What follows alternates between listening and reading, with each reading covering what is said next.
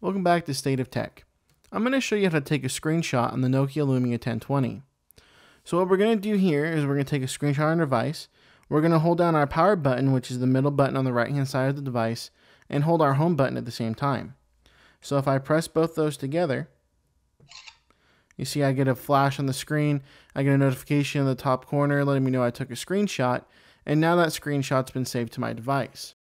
Now the way I access this screenshot is I'm going to scroll down the home screen, come into my Photos app, so we'll tap on the Photos, and now we'll come in here into our albums, and you see I now have the screenshot album. Now if I tap on that and then tap on the actual thumbnail, it's going to show me the screenshot of my device that I took.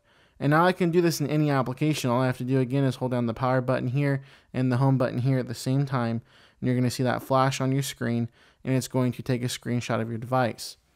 And that's how you take a screenshot on the Nokia Lumia 1020.